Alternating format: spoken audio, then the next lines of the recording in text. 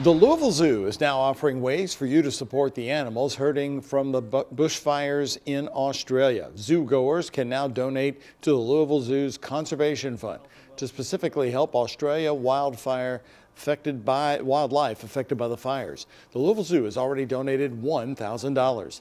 And this donation comes 2 weeks after one of the Louisville Zoo employees was in Australia and actually saw the damage firsthand. The night team's Heather Fontaine has his story. It's usually crystal clear, but you can see the smoke. Pictures taken 60 miles from the blaze in Australia, and still the damage is clear. Heartbroken. I don't know if there's a better word. Fred Hoagland was visiting Canberra in Southeast Australia with his wife over the holiday.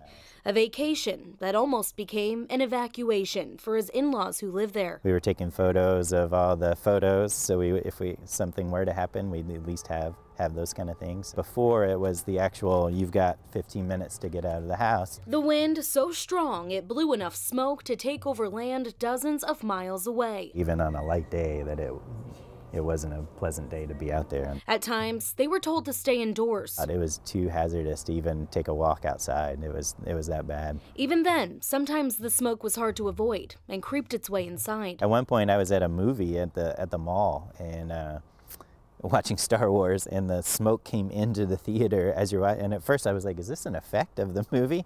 But I mean, it just permeates everything. Oh, you're gonna get a little scratch. The educator at the Louisville Zoo has a love for animals that's traveled across the world. What do you think? And he appreciates the safe setting for the wallabies here, as he prays for those animals and people on the other side of the globe. Pulls at every heartstring you have. Heather Fontaine. I mean, it's their entire lives that were going up in flames over there. WHAS 11 News.